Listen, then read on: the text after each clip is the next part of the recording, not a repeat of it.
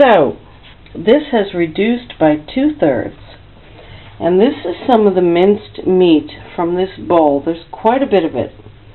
And I can really see why you have to do this by hand and not with a food processor, because I found a tiny bone in here, and this is something where you really have to feel it with your fingers and see if there's anything nasty in there. But really, this, you know, like a bone, I mean, you don't want to put that in a food processor and have that be part of the terrine.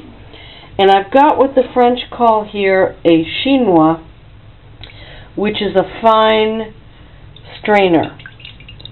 And I'm supposed to strain this several times, and I might, but it already seems good, and I don't seem to need to have to adjust the seasoning in this. Really, it seems not bad.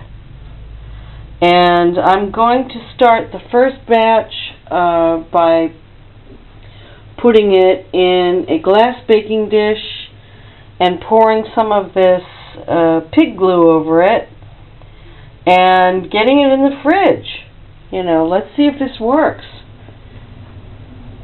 I must say this really makes a huge amount of food for around 10 euros. Wow. And some of the meat from this I already tasted. It was excellent. And things like the ears have completely fallen apart. They're so soft. Everything is so soft. I may have cooked it too long. I'm not sure.